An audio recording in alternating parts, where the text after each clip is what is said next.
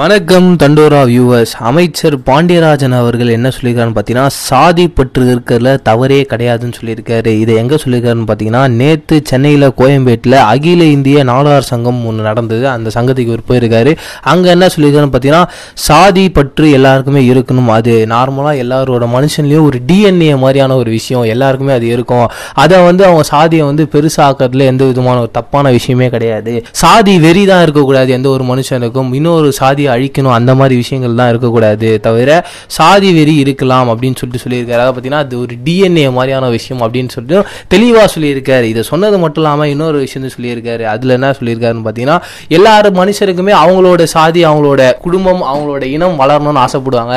அது ஒரு நல்ல விஷயம் தான். பட் இன்னொரு இனத்தை அழிக்கணும்னு நினைக்கிறது தான் தவறான விஷயம்னு சொல்லியிருக்காரு. இதை சொன்னது மட்டும் இல்லாமல் இன்னொரு ஒரு விஷயம் அல்டிமேட்டாக சொல்லியிருக்காரு. என்னன்னு பார்த்தீங்கன்னா, காஞ்சிபுரம் மாவட்டத்தில் ஒரு கல் எடுக்கப்பட்டிருக்கு. அந்த கல் ஆயுதம் மாதிரி இருக்கு. அந்த என்னதான் இருக்கு அப்படின்னு சொல்லிட்டு அந்த ஆயுதத்தை உத்து பார்த்தா கிட்டத்தட்ட 3,75,000 பழமையான ஆயுதம். இதுல இருந்து என்ன தெரிஞ்சிருக்குன்னா, தமிழ்நாட்டில் பழங்குடி மக்கள் இருந்திருக்காங்கன்னு தெரிஞ்சிருக்கு.